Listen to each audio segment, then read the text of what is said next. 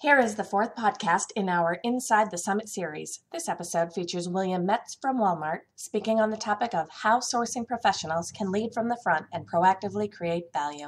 All right, good afternoon. As we talked about just a moment ago, I'm between you and the end of the day, I guess. Is this the last session this afternoon? Yeah, I thought there might have been one after this. So you won't see a lot of words on my slides, right? That was mentioned. You're not going to see a lot of words, slides, charts, or graphs. Make it interactive. Ask questions. I'll do my best to answer them. And we'll see if we can get some learnings out of this. As the title implies, what we're really talking about here is how can sourcing professionals really lead from the front? So, there are many cases where I think people feel like they get called in to do a deal or they get asked to provide something. Go find a supplier who can do this for me, or go make this relationship work. But there are a ton of things that you can do for your companies to lead from the front and actually bring value to them proactively. And that's really what we're going to talk about. So I'm not going to talk about how to manage relationships or how to do a sourcing transaction. It's really about what are some of the proactive things that you can do to create value.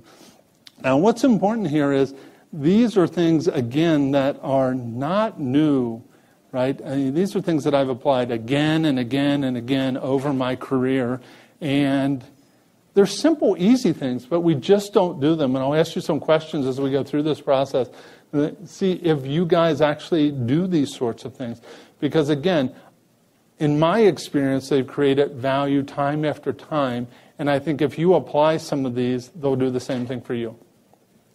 So just 10 seconds on me. Spent the bulk of my career at Procter & Gamble, more than 20 years. Retired from there about 4 years ago now. Currently work for Walmart doing sourcing, vendor management kinds of activities. Worked for GE a long, long time ago before that. So have spent the bulk of my career at big companies. Started doing technical work early in my career, but shifted about 15 years ago to doing strategic partnership, alliance management, all sorts of externally facing things with third parties. So be more than an order taker. What does that mean? What does it mean to be more than an order taker? Right? It's ask questions or actually be proactive, right? An order taker is someone who sits there and waits for their customer to come and ask them to do something for them, and then spends time figuring out how to do what the customer asked them to do. Right? And there's nothing wrong with that. I do that from time to time.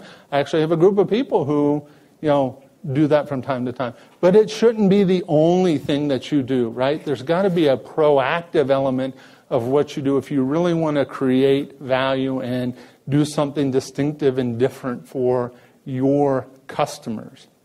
Right? So I'll tell you a little story about creating value. And you'll hear me use the term value, value, value, value, because I think it's so important to talk about value and think about value, right? It's not about just cutting costs. You hear a lot about, wage arbitrage and you can negotiate. It's more than that, right? Value to me is delivering the best kinds of relationships I can deliver fastly, efficiently, and with a set of terms and conditions that allow the two parties to both create value. And so everything that I mentioned in terms of creating value and proactively creating value will be with that in mind. It's not just about price. So a little story, that's not actually the guy, but in the late 1800s, there was a transformation going on in the retail space. So I'm currently working in the retail sector, so I happen to pick a retail story. It's not the story of my company, but it's the story of a company called Woolworths. So there was a guy who worked in a store. His name was F.W. Woolworth, right? And he went into the store, and they told him his job was to stand behind the counter with his pad, and as customers came in, write down what they wanted, go fetch those things off the shelf, give them to them, and take the money, right? So in a way, he was servicing his customer, right? They were getting what they expected, but he wasn't really adding any more value. So he was a fairly creative guy, a guy who thought about, how can I make things better? And so when there were downtimes in the store, he began to look at the merchandise on the shelf and say, well, gee, these things have been here forever. A customer never asked me to fetch these things. They're kind of dusty on the shelf. We have to clean them up once in a while. What if we took those things that aren't selling well, and what if I stood up a little table out in the store and had the customers actually come and see them and we marked them down? And so began kind of discount merchandising. And what they found was, wow, people started coming into the store to see what was on the little table of all the stuff that wouldn't sell before. But more importantly, while they were there, then they took the opportunity to look for other things, right? And so was born kind of a whole new value proposition in the retail space just because somebody went above and beyond and looked for an opportunity. He analyzed a little bit of data, and then he decided, how can I use that data to create value for his employer, his customer? And the story goes on, right? He became one of the richest men in the world, built one of the tallest buildings in the world. We'll come back to that later. And very successful, right? Unfortunately, in recent years, he hasn't been, or that company hasn't been as successful. But great story of a company that endured for many, many years based on those principles. So what we're going to talk about today are what are the kinds of things you can do in the sourcing, vendor management space, alliances that you can do, third-party relationships that will enable you as sourcing professionals to kind of open up the same kind of value for your companies. And again, they're simple things, but if you do them, you'll create value. So the first thing is a seat at the table. So how many of you have a seat at the leadership table of your internal or third-party client or customer, right? I mean, do you get invited in? Do you sit there next to the HR person, next to the finance person? Or are you a sourcing person who gets called on just when they want to do a deal, right? So working your way into that venue, that relationship, so that you can hear, what is your business partner thinking about doing? What are they struggling with? What are they trying to achieve as a entity? And how can you help them achieve that, right? Unless you're in those meetings, you don't have that opportunity, right? So part of creating value is understanding the struggles that a business partner is trying to overcome, trying to deal with new business initiatives that they're trying to achieve. And so a simple thing like having a seat at the table, right? Inviting yourself in and finding your voice at that table, right? Not just sitting there and listening, but proactively asking them, providing input, challenging them to say, here's how me and my role and my function can help you achieve what you're trying to achieve. All right? Second thing, create a base case. Now, this seems like the simplest, most fundamental thing, but I ask people again and again and again about this notion of, well, can you tell me how much this particular thing is costing you today? Or how long it takes you to do it today? Or what your level of performance is today. People don't know that, right? Because it's hard work to go in and figure out just what something is costing or how well you're doing a particular task. If it's project management, well, do you measure SPI and CPI and all those nice industry standard things?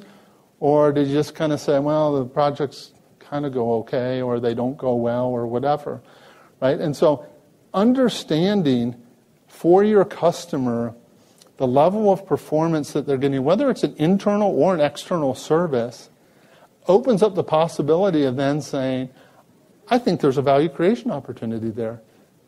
Or it may flip around the other way, right? You say, gosh, you're pretty darn good at doing this thing. We validated that by gathering this data, and so therefore there's not an opportunity here, right? The transaction cost of shifting to something different may not be worth the potential small incremental value creation. But you don't know the answers to those questions unless you have this data. And too often people wait till somebody says, well, I want to do a transaction and I want to outsource it, and then they start doing that. Why not do this all the time, right? Why shouldn't you, as people who help your business partners achieve value, know this all the time, right? Why shouldn't you know how much it costs to do a transaction of a particular type and whether or not insourcing it or outsourcing it or sending it to a far shore or keeping it in-house is going to create value or not? But nobody does this until, if ever, right down before the transaction, and they try and throw something together to justify the deal. All right? Benchmark performance and cost. How many people benchmark on a regular basis the products and services that they buy from third parties? 2 hands. 3. 3 hands out of everybody here. Benchmarking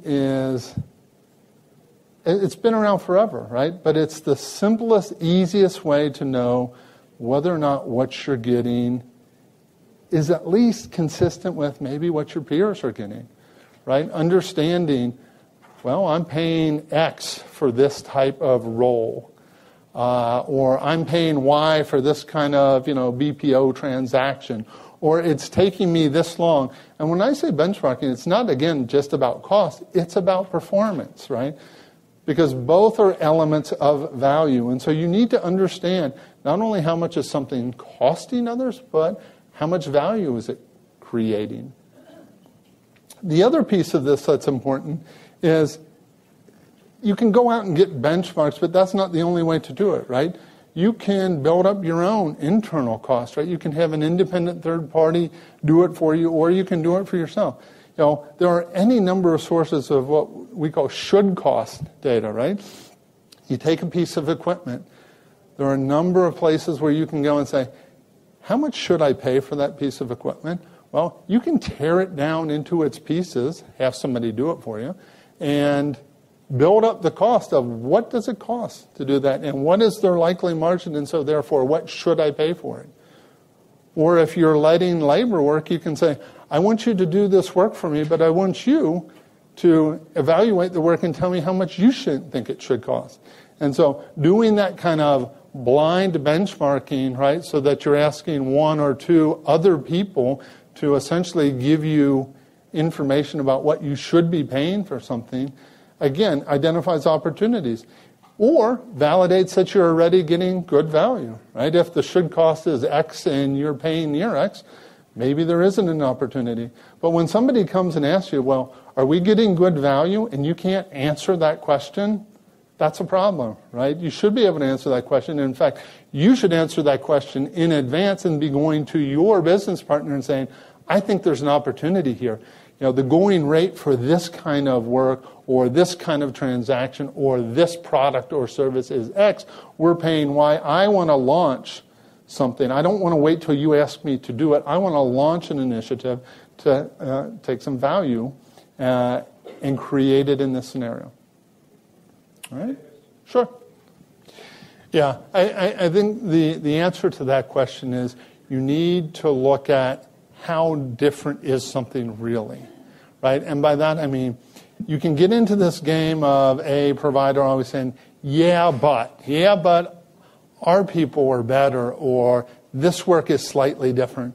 And I think you need to push back on that and really say, is it that different? So take, for example, things like rates for various IT skills. There are well-established role descriptions that you can go to in the industry and get that. And so I think you push back on that to say, no, they're not different. Now, do you from time to time have situations where somebody says, well, this is a hot new skill and there's a lot of market demand for it, and may it demand a premium in the marketplace? Maybe, right? But everything is not unique and different such that you have to pay a different rate for it. Joint business plans. So, again, when I use the term joint business plan, it is really, think of it as an agreement between yourself and your business partner on the things that you want to achieve. So, what are the 5 to 10 key measures of success for your business partner that you can influence? Right? Those are the things that should go on your joint business plan in terms of measures.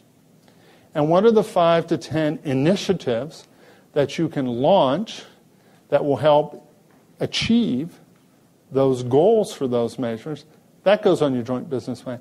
And it becomes a simple tool that you use as you go back to your business partner and say, hey, you told me that one of the things that you were looking to do was to speed up this process, right? We have a vendor who's doing work in this space and they're too slow, and we want to take, 3 days average time to perform one of these transactions to a day and a half average time. So that's our goal. We've launched this initiative. It's got these milestones along the path, and I'm going to update you as we go throughout the year to help you understand that either we're achieving that or not, right? Either it's on track or it isn't.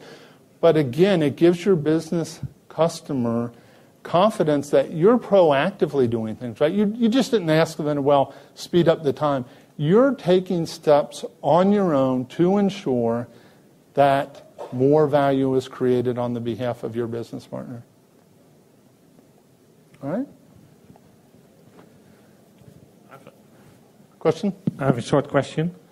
Developing a joint business case means that you, as a customer, has to accept that a supplier has different business goals, such as making a profit. How do you deal with that? Because when a customer is trying to buy as low as possible, it's I think it's a conflict.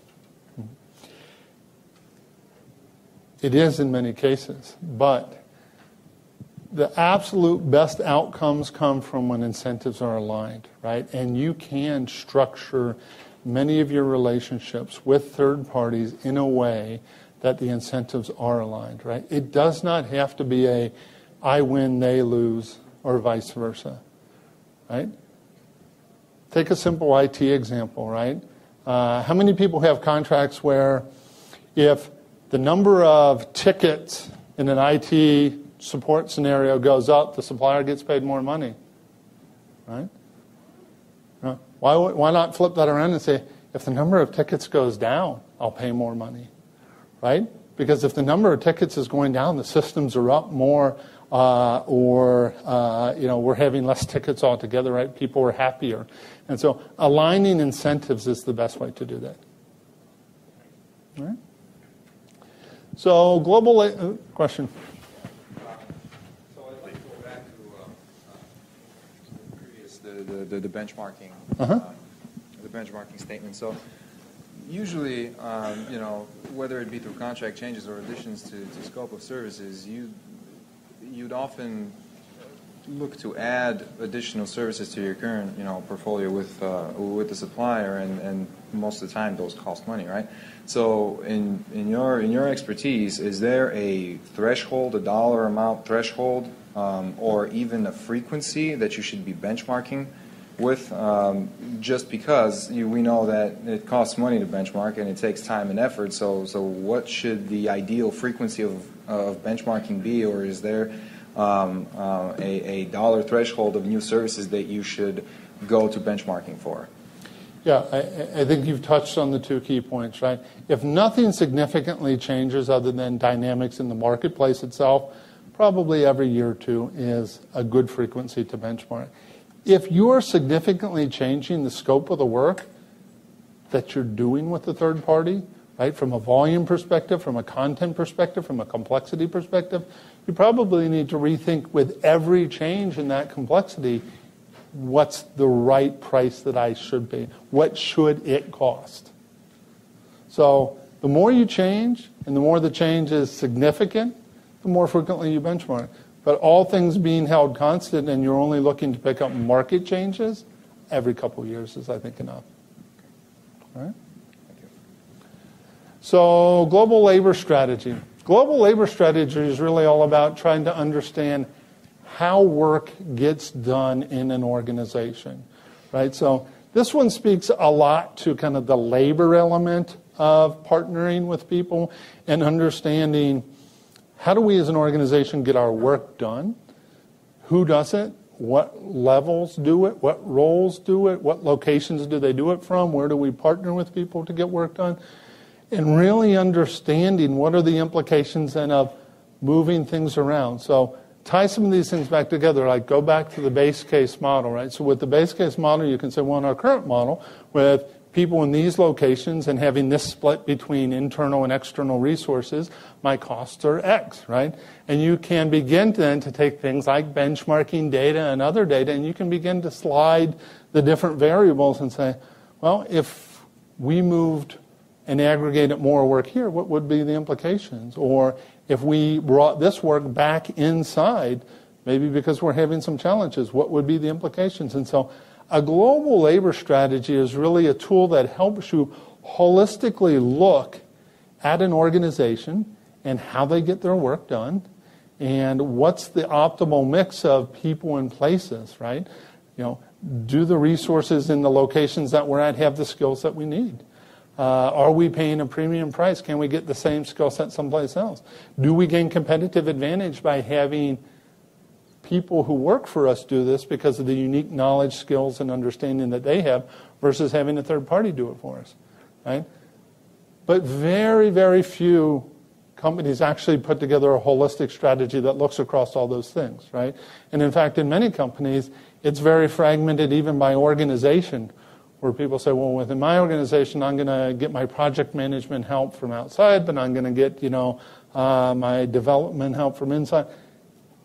Looking back, stepping back and looking at it holistically is the way you begin to see where are the opportunities, right? You're having great luck doing this kind of work here with these kinds of resources, but maybe somebody, in another part of the organization is doing that work in a totally different way. And so being able to understand where are the resources, what are your retention rates, how much are we paying for things, what skills do they have, are the skills unique to a location, can I get this in the marketplace or do I have to train my own people? It just opens your eyes when you really see that data, right? Because then you can go back to your business partner and say, look at the things that I've gleaned out of this data that I have, and based on it, here's some recommendations that I have on how we might create more value. Category strategies. So this is an interesting one as well, because when you're buying something, and so by strategies or subcategory strategies, I'm referring to kind of a defined group of suppliers who provide something specific enough that you can compare. So let's take an example. Storage, right? So you could say hardware, right? The major IT categories are things like hardware and software and professional. But you've got to get to a granular enough level where the data is comparable. So maybe you drill down on hardware and you say something like storage. Well, who are the major storage providers and which ones are you using and what kinds of results are you getting from them? And have you shared that comparative data with your business partners, right? And have they used it to make some sort of decision? And is it in a consumable format, right? Is it visual, right? Because having all that kind of data on spreadsheets, on computer, it's just so hard to compare. But can you produce something that simple that says, look, we've got 3 storage providers. Maybe we should only have 2. We've got a small amount of business with one and we don't like them. That's why it's red. They're not performing for us. And then comes the question, okay, could I combine the yellow and the green one, or what's the transaction cost of doing that? And this is obviously a very simple example, and there are probably, 30 or 40 different attributes, both objective and subjective, that you would use to plug into a subcategory sourcing strategy. But just having a model that essentially says, this is how we compare in a subcategory the people who are competing for our business, and this is how they compare to other choices, right? The dotted line one would be one you're not using.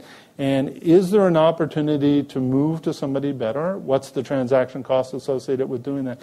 But again, being able to reduce that kind of data to a simple visual that you can share with your business partner and say, look, we either do or don't have an opportunity here. And again, it becomes a very great tool to be able to say, I know everybody likes, supplier X, the one that's yellow, but look how they're doing compared to the other choices that we have, right? And so it enables you to present data in a way that kind of dissuades people from maybe their favorite vendor or preconceived notions they have about something. The really cool thing is when you create something like this, if you have the ability then to say, somebody says, well, what about attribute X, right? This company is more innovative than that company, and I don't think that's reflected in your model. Okay, let's adjust those and see, does it change significantly and materially the position of the supplier in the model, right? Make sense? All right. Leverage scale. This is a simple one, but people just don't do it. You see all the time companies get fragmented. You have people in different pockets and places buying similar things. And just getting with your peers in your company and saying, hey, we all buy the same thing. We have relationships with many of the same companies. Next time, let's lock our arms, right? And bring that scale to bear against the opportunity, right? Now, to do something like this, you need some very fundamental things, right? Like you need to plan for your sourcing, right? You need to have some sort of forward-looking planning that says, well, what relationships do you have, and when are they running due, and how many things can I match across those to say, you and you and you and I all have something very similar. We have not locked arms before because we work in different parts of this company. But now that we know who each other are and we know that we buy something similar and we know we would consider using the same vendors, why don't we do that, right? And so the proactive thing is, again, not waiting till your transaction just came due, right? So you've got to go do something. It's in advance of that, knowing and understanding for all the things that you're responsible for managing in terms of a sourcing and vendor management perspective. Who else in your company is responsible for something similar? And is there an opportunity to club together what you're doing with what they're doing at some point in the future when you have a reasonable amount of time to plan and do that effectively?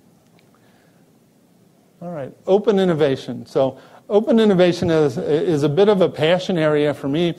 It's this notion of so many times, and you heard it actually earlier today or yesterday, right? Don't get value out of my supplier relationships, right?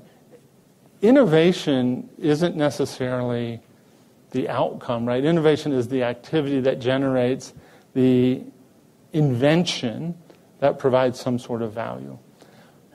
But how, you can't just sit and wait for that to come, and you can't wait until you say, I have a need and I want you, a supplier, to deliver against that need for me.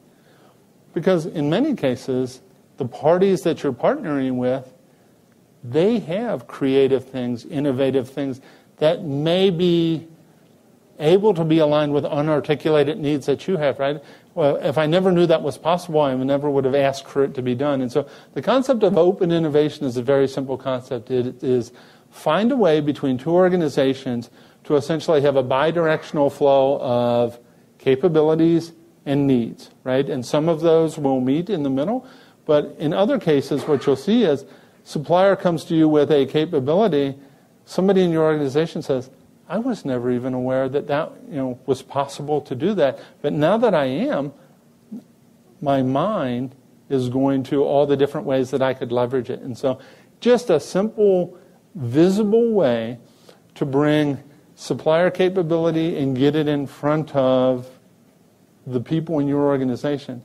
And this isn't like sales calls and all that, right? Find kind of a systemic way for people in a very succinct fashion to say, here's something, here's something, here's something that you should be aware of, and find a very quick and easy way to vet that, right? Is it something we could possibly use? Does it meet the financial test? Does it meet the technically possible test? Could it be scaled to our scale, right? So a quick funnel that you take ideas through, stage gates that you kick things out of, and then maybe at the end pilot test things with them, right? But it has to be bi-directional, right? And that's one of the things that is so important, is to understand and find a way to connect in both directions, right? Again, it goes back to the order taker thing, right? We want to just go to a supplier when we need something and tell them what we need. what this is advocating for is a much more open environment where needs and capabilities kind of get thrown out on the table, and both sides are trying to see, can I fit my need with your capability? So finally, branding and marketing. This is probably my biggest passion in terms of what you can do as a sourcing professional to help people understand the value you can create, right? This profession is one that creates huge value, right? But too often we create the value and we move on, right? Helping people understand who you are, what you do, the value you bring to a company leads to new opportunities, right? And that's why it's on here, right? So this session is all about how do you lead from the front and create new value opportunities. One of the best ways to do it is not to be ashamed of telling people about the great things that you did last quarter, right? Because if I come in and I do some work for your organization and you're very happy with it and I get you a great value on the deal and you're having a great relationship, if I let other people know that and somebody else has similar work, they'll come to me as well. So don't be afraid to share your successes. Share the information about, obviously, appropriately scoped with the leaders in your organization about what you're doing, the value it's creating, why you're making a difference, because it will lead to more opportunities that may not have been there before. All right. So I mentioned earlier about Woolworths, and when they built that building, it was one of the tallest buildings in the world. So we'll come back with a closing story on tall buildings. Can anybody tell me what all 4 of these buildings have in common? And if you didn't read the slide notes because otherwise you would know. Exactly. At one point, every one of those buildings was the tallest building in the world. So why am I telling you this? Well, you'll have to wait for a second. We'll get to that. Can anybody tell me something about the 3 on the right?